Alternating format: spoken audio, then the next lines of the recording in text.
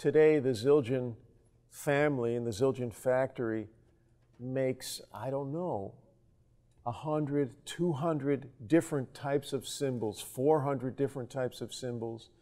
And what distinguishes one from another, well, we have the size of it, the weight of it, the shape of it, the type of hammering it has, the type of lathing it has, the proportion between the size of the bell and the rest of the cymbal. All of these things change the basic characteristics in the sound of a cymbal.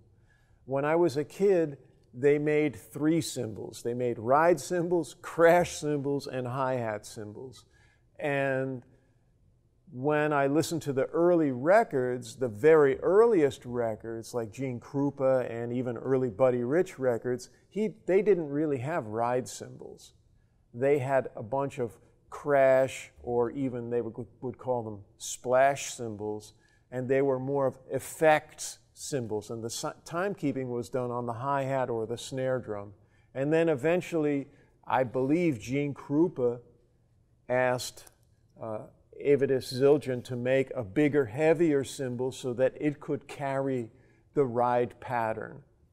And the cymbals that I'm looking for have this legato quality, but also have a definite kind of ticky wood sound, so that the pulse is obvious to the other musicians without it being staccato. So I'm almost looking for a cymbal that has a really woody attack, but then almost like the whole rainforest of overtones in there that will connect those points in time together. So this is a 22-inch Constantinople ride cymbal, and they're really consistent, and they give me what I'm looking for, and we hear this sound.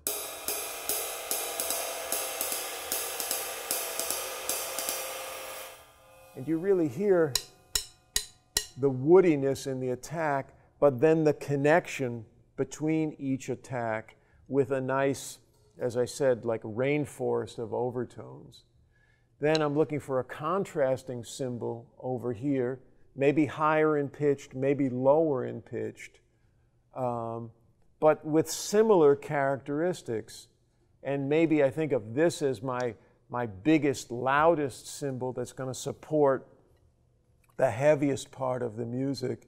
And this has a slightly smaller texture that I use when the music is a little bit lighter. And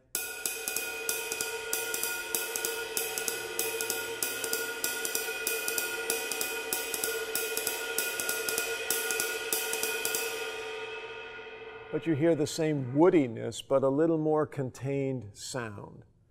And so if I'm thinking about a progression of a song that begins maybe smaller and simpler, I might start here on the hi-hat and then move to this cymbal and then finally move here at the kind of climactic point. We're timekeepers.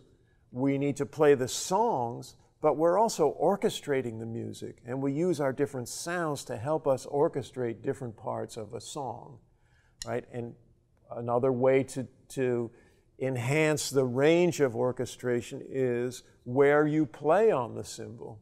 When you use the bell, that's a more staccato, brighter, more projecting sound, but you're not going to use that behind a bass solo or behind a flute solo.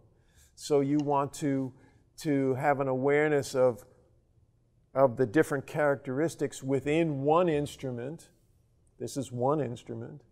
And then within the range of your instruments up here, so that you can support the music in the most pleasing and mature way.